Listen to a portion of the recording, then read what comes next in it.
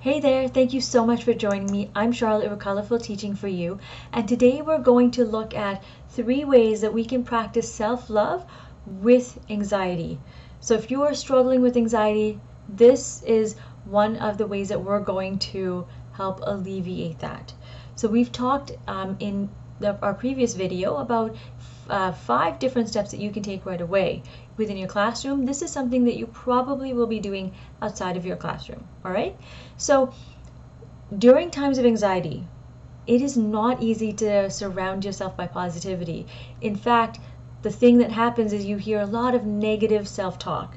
And so we want to be able to move past this, because when you're in this space, it is really difficult to focus on taking care of yourself, let alone self-love, right? But when you change your focus to focusing on self-love and caring for yourself, it actually it decreases your anxiety levels and increases your motivation and satisfaction, thereby actually improving your health and your personal abilities. And that's what we want. So essentially what happens here is self-love is when you get to put yourself first. And when you are focused on putting yourself first and caring for yourself, you start to learn more about what you want and what you deserve. And when you get that, when you realize that, you won't settle for anything more or anything less, shall we say. You will want more of this in time, especially once we make it a habit. So one of the things I want you to keep in mind is that this is not being selfish. What you're doing is caring for yourself, because I know as a teacher or a homeschooling parent, you care for everybody else. Now it's time, at least at certain times of your life or your day, it's time to put yourself first too. So let's do just that. The first step is one you've heard over and over, but we're going to go into a quick strategy that's going to help you with this, is sleep it off. So I know you're busy, you're a teacher or homeschooling parent, you don't have the time to sleep.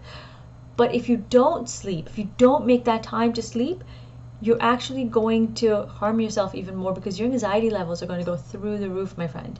You need, in order to be able to calm your anxiety down, you need to get not just one, but a few, multiple times really, you need to get a good night's rest. All right? Now, one way to do this, because when you are feeling stressed out or really, really anxious, your focus is going to be on whatever is causing that anxiety. You're not going to be able to focus on anything else. So what I like to do before I go to bed is you're going to do whatever works for you. For me, it's sitting down and watching some cartoons or science fiction. Star Trek is it for me at this point. I've mentioned that a couple of times, but I'm like a huge fan of it right now. So I'm going through all of the episodes, every one of them that you could think of.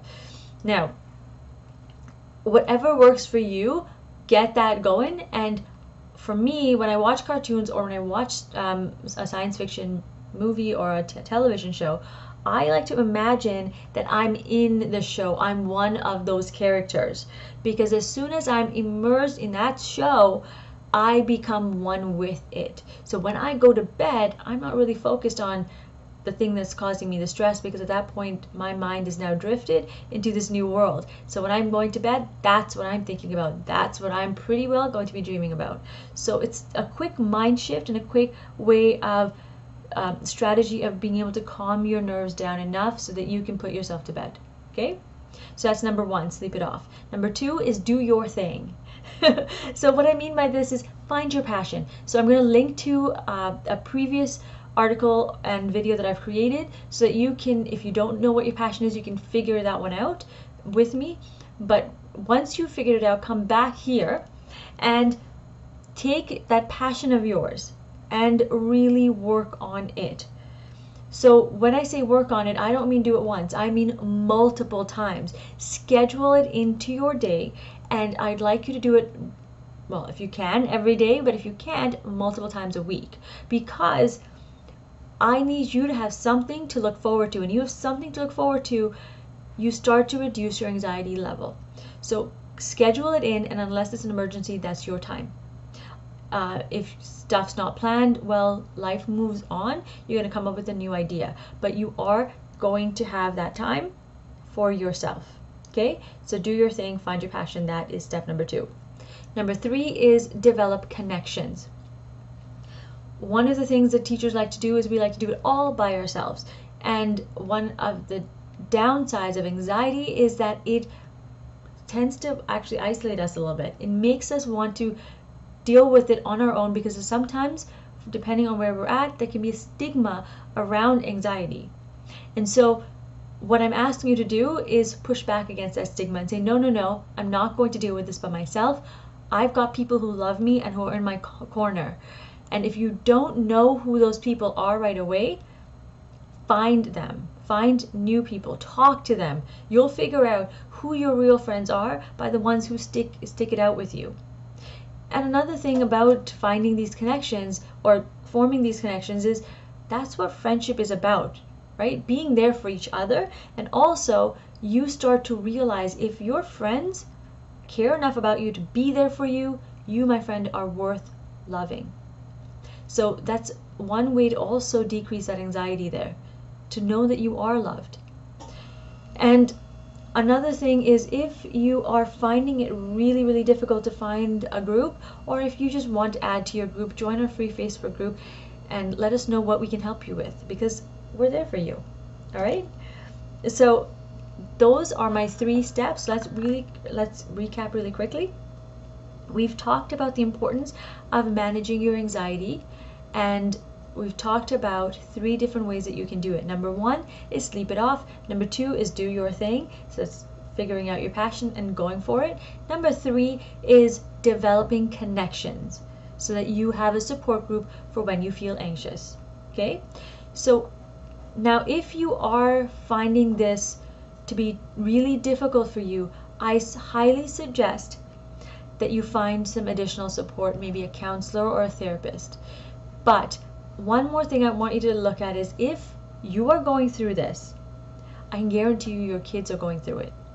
And if they aren't going through it right now, they may go through it later. So some of these steps you can actually do with your kids. And if you can't do it, talk to your kids about anxiety. Get rid of that stigma around anxiety and help them integrate these practices into their lives, and do the same for yourself so it becomes a habit. So you don't have to come back and reread this over and over or rethink about it.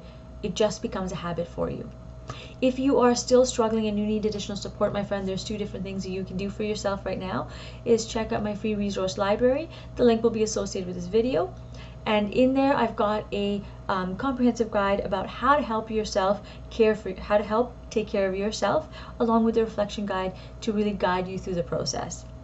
And I also have, if you are finding that all you're doing is planning from day to day, a way to help you plan a little bit more in advance. It's called Systematic Plan to Super Passionate. It's a free masterclass. I highly encourage you to check it out. The link will also be associated with this video.